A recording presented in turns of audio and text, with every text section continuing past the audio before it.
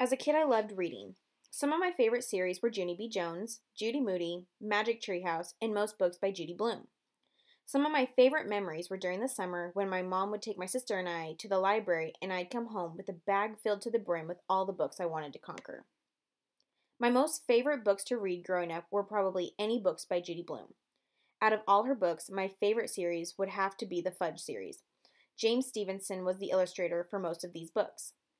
The Fudge series consists of 5 books: Tales of a Fourth Grade Nothing, otherwise known as Sheila the Great, Super Fudge, Fudge-A-Mania, and Double Fudge. The series was written between the years of 1972 and 2002. The Fudge series follows the life of Farley Drexel Hatcher, otherwise known as Fudge, and talks about different things in his life such as wanting to learn how to fly, breeding birds, and spending the summer with his arch-rival Sheila Tubman. Farley, who is nicknamed Fudge early on in his life, was born in New York City. He's the youngest of him and his brother Peter, who is 7 years older than him.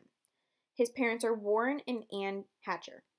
Peter, his brother, is a smart but sarcastic, naive boy. He tries to make it obvious that he despises his brother throughout the series, but it's still obvious that he does care for him. Sheila Tubman is Fudge's arch nemesis. She and her family live in the same apartment complex, just 2 doors below him. She is incredibly bossy, and Fudge says that she has cooties. Within the Fudge series, my favorite book was Double Fudge, written back in 2002. In this book, Fudge and his family travel to Washington, D.C. to visit the Bureau of Engraving and Printing because Fudge has recently taken up a love and obsession with making money. While in D.C., they meet up with some long-lost cousins, the Howie Hatchers.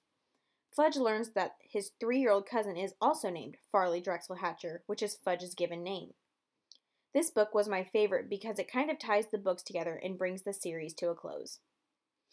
By the time I hit middle school, I had moved on from the Fudge series to some of Judy Blume's other books, like Are You There, God? It's Me, Margaret, Deanie, and Forever. As an author, Judy Blume has won many awards for her literature throughout the years.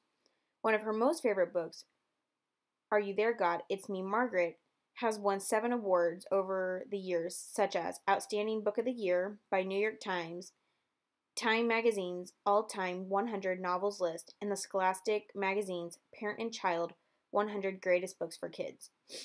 One of her other books, my own personal favorite, titled Forever, won the NPR Your Favorites 100 Best Ever Teen Novels in 2012. Her book Forever was actually challenged by many parents because it talked about sexual relationships with teenagers.